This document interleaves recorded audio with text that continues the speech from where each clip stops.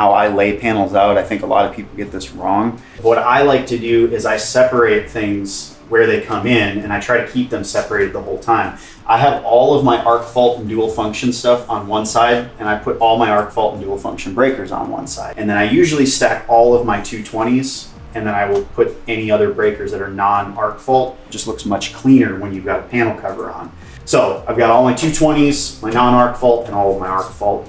And I also try to stick to the very back row to try to make this as clean as possible. I always put all of my staples together in one line. I try to keep everything really nice and straight when I come down, but if I do have to stack, I'm just cognizant of which one goes in front and which one goes in back. So I just think trying to be as clean as possible is really, really important.